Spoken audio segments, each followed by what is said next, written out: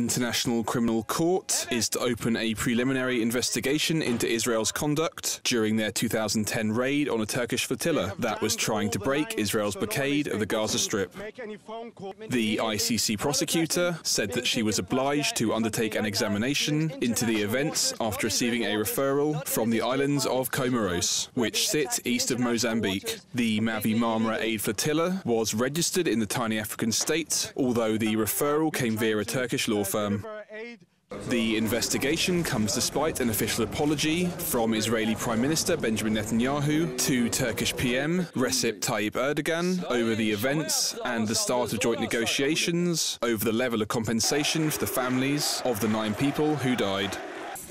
Reports suggest that the victims' families are refusing to accept Israel's compensation offer in negotiations that were initiated by US President Barack Obama and aimed at thawing strained ties between the Jewish state and Turkey, once its closest ally in the region.